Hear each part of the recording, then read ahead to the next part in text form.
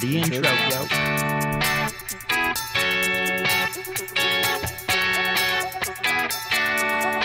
What's up, everybody, and welcome to the No BS Real Estate Show, a podcast that gives you an inside look on how to make smart financial decisions while adding value to your life. I'm Matty Miller with ERA Real Estate, alongside my co-host and real estate investor extraordinaire, Ryan Robbins. Whether you're a long-time investor or a first-time buyer, join us as we dig through the everyday bullshit of real estate.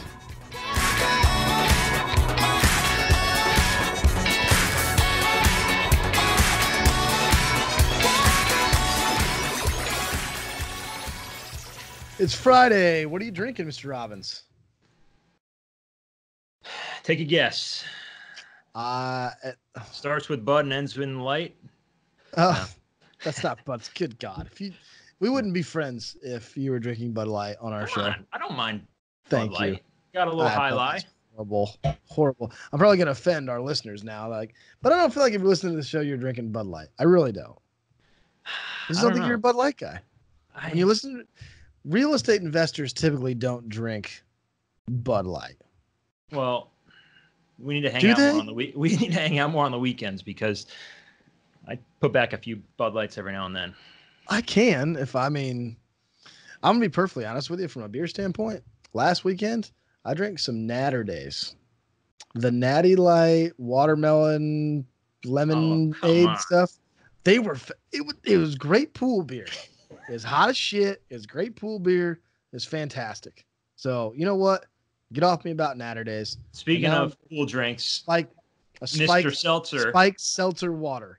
Yeah. This is my life right now. I've never even had one of those. I'm strictly a beer guy. Oh, please. Don't even play that up right now. Get out of here. So it was just drinking one of those prior to the show. We are not here to talk about drinking, even though we do enjoy that. We are here to talk about real estate and what happened this week. This is our Friday No Bullshit episode. It's 5 o'clock. It's the end of the week for the most part. What happened this week? Anything exciting? Yeah, anything at all? I was going to say, I want to talk about some no bullshit at all. We had a closing today. I mentioned to you earlier.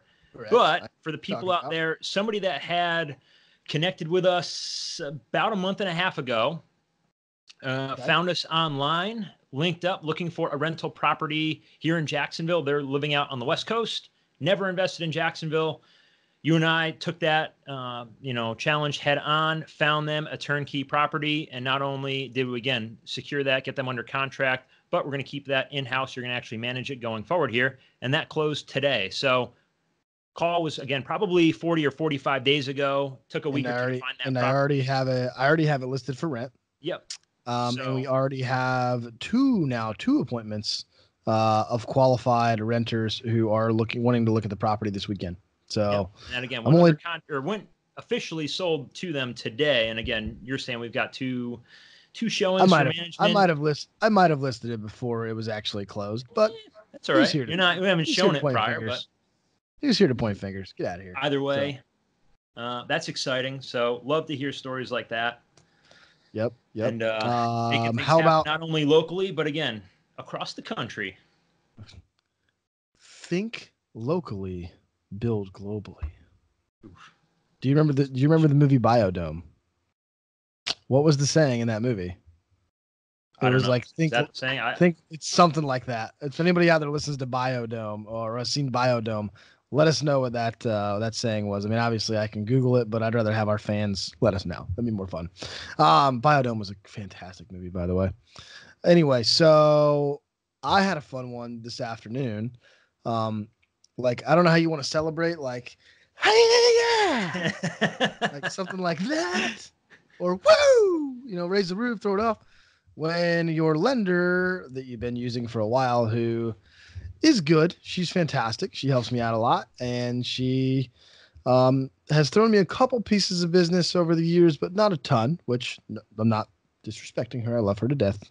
But she sent me a young man who's looking for $250,000 property, which in Jacksonville is your sweet spot, 250,000 right in there, and connected with him.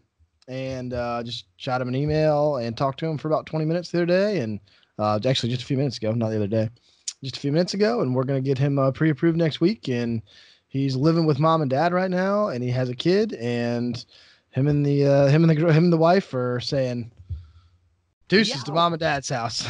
So trying to find their own place. So, so I got that lead, and actually knew a kid that he went to high school with.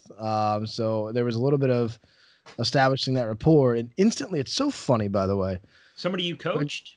No, it wasn't a kid I coached. No. Okay. Nope. So it was just a friend of it. I'm actually friends with his father. But a school you coach at locally here. Yes, correct. Okay. I do, but not that coach, not that school though.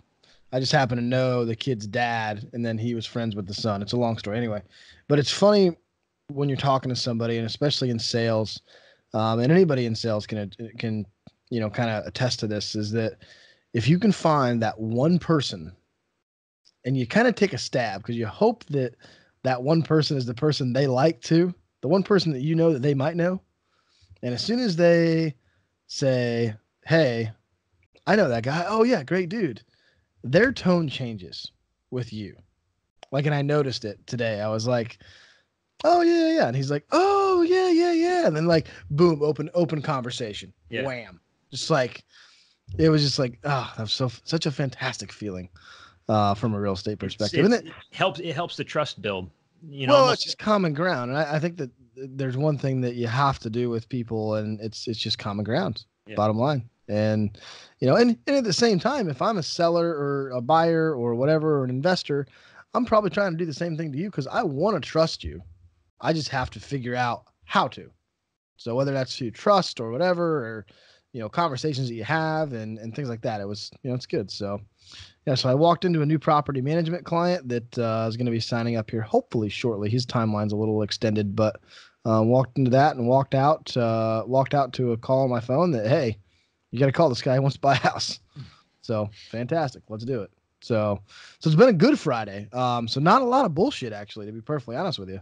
Yeah, there wasn't a lot of bullshit on my end either this week. I've had a couple, as you get closer to closing, things sometimes get a little hairy. So I've had a closing date shift 3 times in the last, 3 to 4 days. Brutal. But it's still next week. It's just shifted days and times within the week. So aside from that, no major issues to report on this side. I am dealing with one bullshit story at the moment. Supposed to have a closing. So this weekend is Memorial Day. By the way, we're actually live. It's not March 15th. So it's actually this weekend's Memorial Day. And my dumbass scheduled the closing for the Monday after Memorial Day, which, by the way, is a day that no one works because it's Memorial Day. And that was the date scheduled, and I didn't even look at it when I was writing up the contract. Honestly, we didn't think we were going to get the house anyway, so the contract just kind of stayed. And then I looked at it, I was like, shit, why did I put closing for the Monday after Memorial Day? Well, here's the deal. So I have a feeling that the lender, who I love her, and it's not her, it's the underwriters and processors and all that stuff. It's like, they're like, oh yeah, it's Friday before Memorial Day. I'm not doing shit. We're supposed to have a clear to close. We're supposed to have the lender packet over there today. That doesn't get done, of course. So now I got to tell the buyer that we were supposed to close on Tuesday. We'd already moved the closing to Tuesday. Now I got to tell the buyer that, hey, by the way, we're probably going to have to move it to Wednesday. Because the lender didn't get the package done, and they were still verifying some stuff on his end. So he's got a little bit of a weird caveat. He's actually he's a merchant seaman. So he travels on different ships. So he gets paid like by 8 different people throughout the year, which is very common in the maritime industry, obviously. And we see that, to be quite often. He's actually sent me a couple other of his buddies to help out too. So anyway, but moral of the story is now we're gonna have to move closing again, and we have until I did the extension last time, and moved it and gave the extension till Wednesday, and I'm really glad that I did because I was like, dude, a Tuesday coming off Memorial Day. I know how people work. This is just not going to get done. I hate doing extensions because at the end of the day, you don't want to extend it out a week or two. Because then it's like, everybody's like, why is it going to take that long? But then if you only do it 1 day or 2 days, well, then you got to do another one. And then it's like another one. Yeah. It's a pain in the butt. So yeah. And the worst part is his stuff. He's relocating. And his stuff is supposed to be delivered here on Tuesday to the new address. So I haven't had that phone call with him yet. I will here shortly, probably after I do this podcast, but just let him know, hey, so here's what's going on.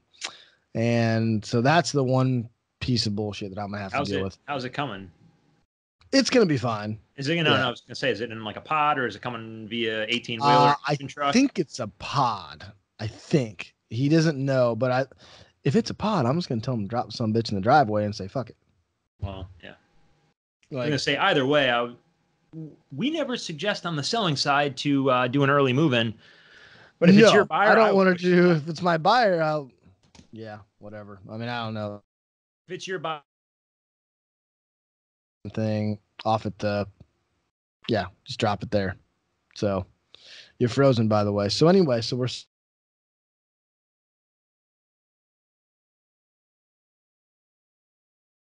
Yeah. So, and you're back. Are you back?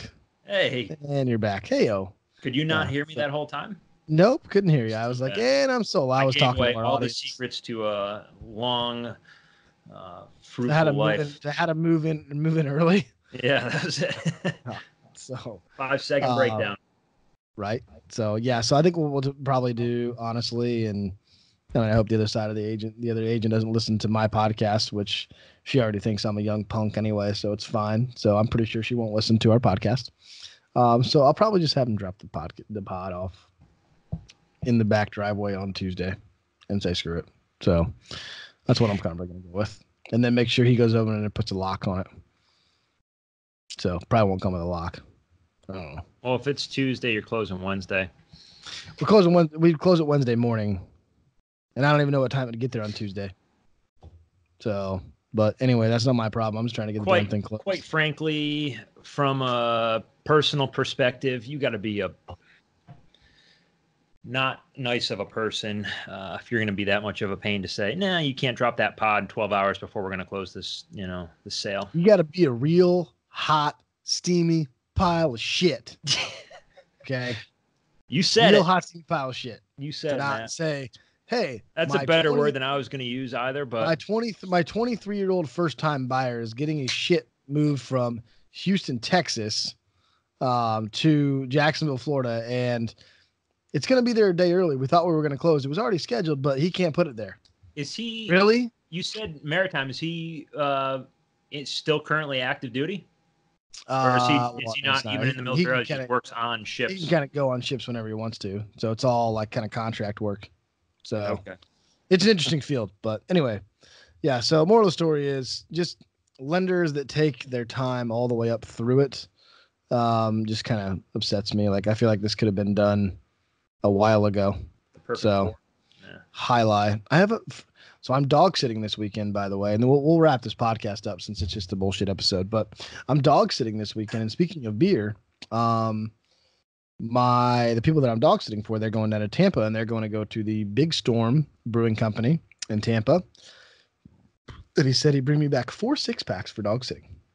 So 24 beers of craft beer for dog sitting for 3 days. What kind of dogs you got to watch?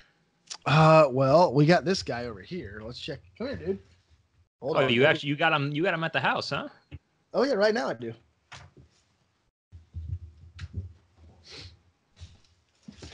Well, we got this one. So that is one ugly looking mug. Titus, wave high. He's not real thrilled about being on the yep. And he's on my desk now. I saw this going drastically different. Look up, man. Hey, Bubba. Let's talk about Titus's bullshit from this past week. What do you got, man? Share your experiences. Well, he got into the trash and ripped up a bunch of papers. Luckily, they were in the trash for a reason. And dealing with his damn underbite now for 14 years. Yeah. Fucking old bae. He stinks like a son. He needs a bath. Get down. All right. And then Gunner is the mutt that we're dog sitting, and he's over here in the corner sleeping in my office. So he's a mutt, but he's a good looking boy. He's he's got a little American bulldog, a little lab. Not really sure what he is. But anyway, we're all mutts at the end of the day. We are pretty all much mutts. We're all Heinz 57s, right? So, I mean, my Scandinavian ginger ass is, I get the red beard. I can't tan real well. I'm living in the wrong state for it. I'm outside all the time playing golf and softball. What the hell is a man supposed to do? So, I don't know, man. I don't know. Well, hey, we wanted to get this in and talk about a little bit the bullshit we deal with every week. We're going to wrap this thing up. You got anything else? That's all I got, man. That's all I got. Everyone enjoy your holiday weekend. Relieve some stress by whatever it is that you do, whether it's drinking a beer, whether it's reading a book, whether it's smoking the Chibo. Whatever you decide to do it safe and enjoy Memorial Day weekend, however it is you decide to spend it. And I'm out. And I'm out. You're taking my ASMR voice over here. Oh, is that? Yeah. That's it. You picked it up. That was kind of the thing. I didn't even watch any of those videos either. I know. All right, man. Well, I think we're going to get together over the weekend, maybe enjoy some pool beers and relax a little bit and, try not to work ourselves to the bone over the weekend. And other than that, man, they know where to find us. We're going to do the outro. And we'll talk to you later. That's it. We'll see you guys. Thanks for listening to our podcast. If you enjoyed this episode, there's a few things I'd like you to do. Subscribe, leave a review, and head over to nobsrealestatepodcast.com where you can connect with Matt and I on all of the platforms we're on. Also, if you could do us a favor, leave a message letting us know what you enjoyed about the episode and what you'd like to hear about going forward.